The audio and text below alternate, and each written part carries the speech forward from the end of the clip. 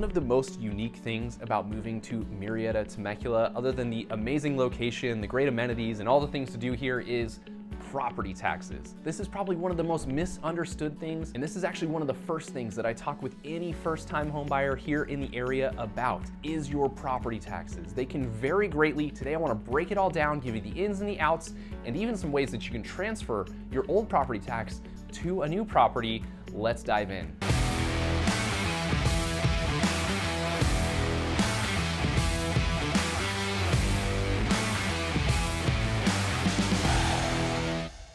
Hey guys, I'm Andrew Lewis, your local Temecula Valley realtor. Today, as I mentioned, we will be breaking down the ins and the outs of Murrieta, Temecula, property taxes.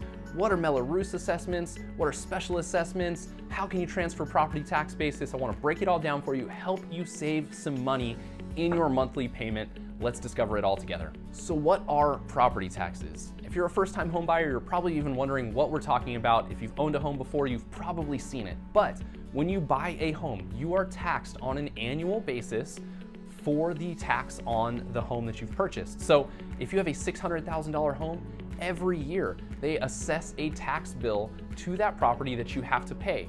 Now don't worry, typically you're not having to write a check to the county for that. It's usually rolled into your monthly payment. Most lenders will actually require this, but some will let you pay it outside of that. So if you're an experienced home buyer, go ahead and you can pay it outside of that so your monthly payment is lower. However, at the end of the day, you're still going to be writing a check to the county assessor. So property taxes in general, they're going to take the basis of the property, the land value, as well as the structure value, bring those two together to assess the actual current value of the property, and that is what you will be paying tax on. Now, the number one question is that everybody asks, how much will I be paying in those property taxes? Well, those property taxes are broken down in a few different ways. You've got the base tax rate along with special assessments and Mello-Roos that will get added on top of that. So let's start with the base tax assessment, the tax rate that you will be paying.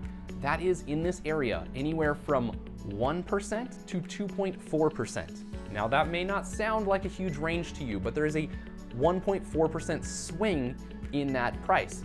Now, if you're having a $600,000 purchase here in the area, that means your payment could sway $6,000 or more per year. So that is a huge, huge number. It's very important that you work with a local real estate agent that knows the low tax areas, when assessments will fall off, how you can save some money when it comes to that property tax, because it will affect your monthly payment. And I've seen it way too often where a buyer buys a property, they were not aware of the property taxes, and the lender doesn't even know until the very end, and a buyer goes to sign those papers and they realize their payment is several $100s higher than they thought it was going to be. So make sure you're working with a local expert that can break it all down for you. So why do the tax rates vary so much? As I mentioned, from one neighborhood to the next, it can be a huge, huge difference. That is because of special assessments and Mello-Roos. So you've probably heard those terms before. The base tax rate for all of Riverside is 1.04%. When I say Riverside, I mean Riverside County. That means just the base tax, everyone is going to be paying 1.04% tax. Then on top of that, they tack on special assessments or Mello-Roos fees. Those are basically tied to infrastructure additions to the area. Those are going to be for things like schools, roads, fire departments, anything that has helped to develop the area and grow the area, parks, public parks, things like that. That's money that you're paying towards that. So some people feel like this is just extra money that you're giving to the county. However, it is actually broken down in the tax bill to go to specific funds to pay for those specific things. Now, each different neighborhood, depending on where you're located, is going to pay into different funds for different areas.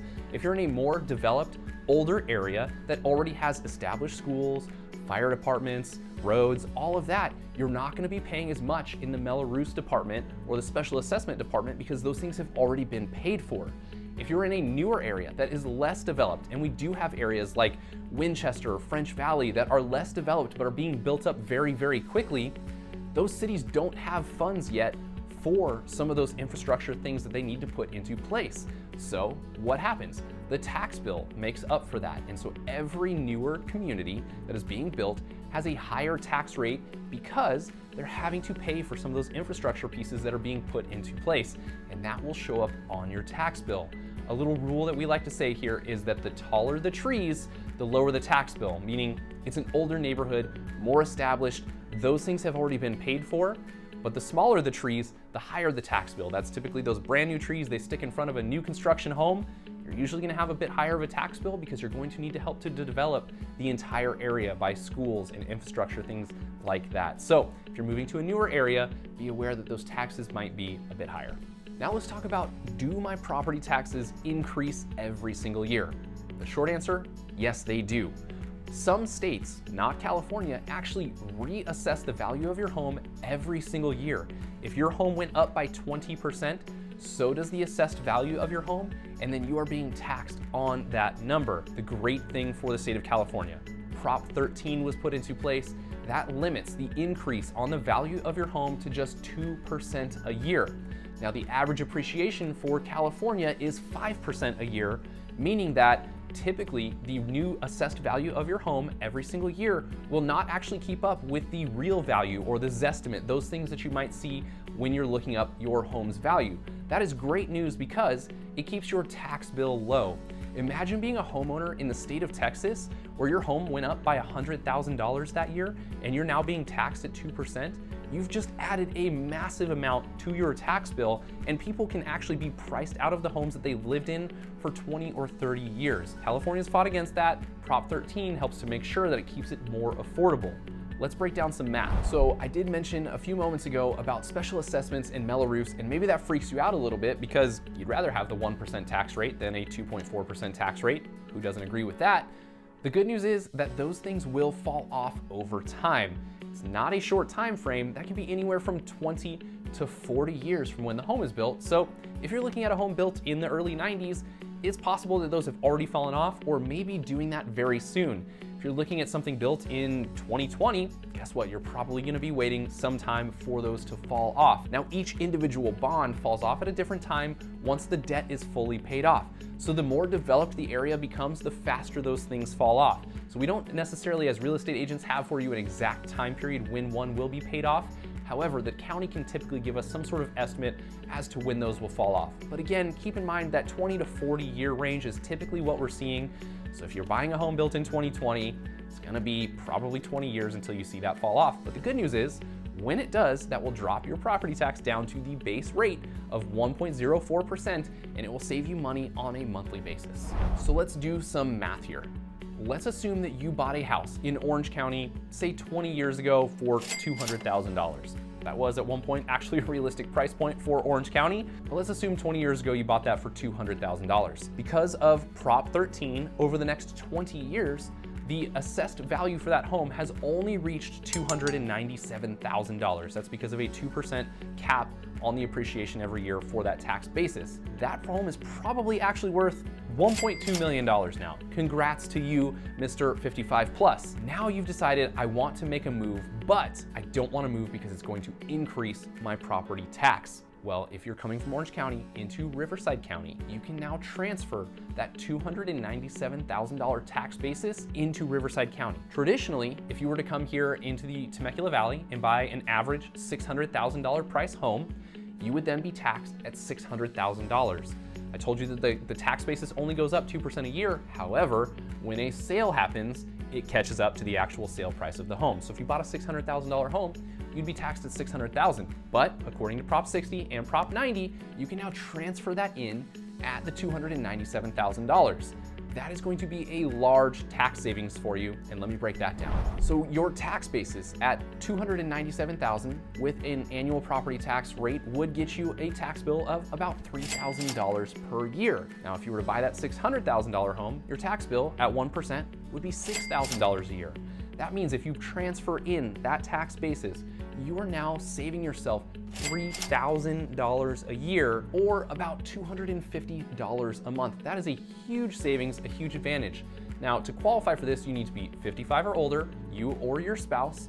You need to be in a qualifying county, transferring into another qualifying county, and you need to be buying a home that is of equal or lesser value than the home that you're selling. Now, in the instance that you're moving from Orange County to Riverside County, that's pretty easy for you to do. And the only other kicker to this is that you can only use it once in your lifetime.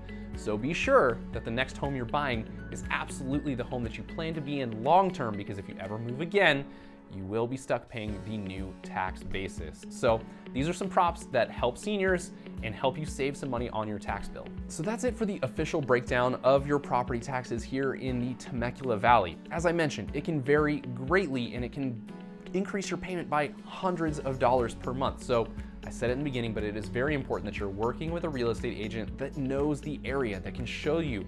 If you are very monthly payment conscious, they should be able to identify you low tax area properties. They don't all have to be older. There are pockets of homes that are newly built that are at a lower tax rate because they're in a more developed area.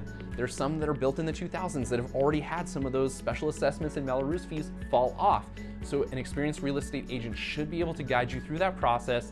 And I think a really good one will bring with you to every showing the actual tax rate and the actual monthly payment that you will be paying on any property.